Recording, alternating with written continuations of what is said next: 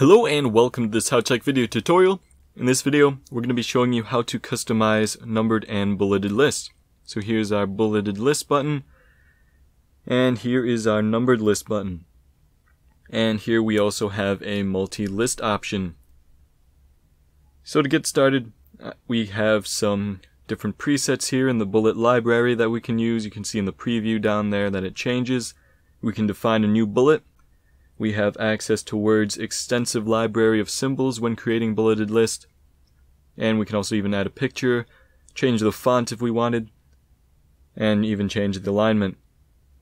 And for numbered lists, we can define a new numbering format. We even have some default numbering styles here.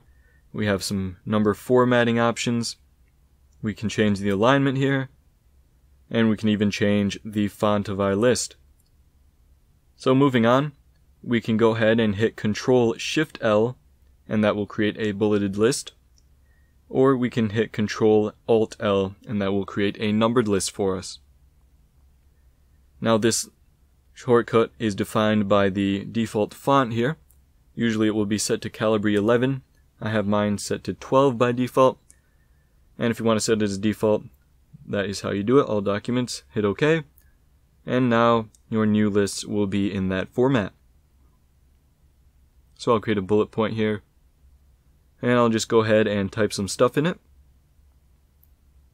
And if we hit enter and then tab, we go down another level of bullet points, and you can see our bullet point has changed now.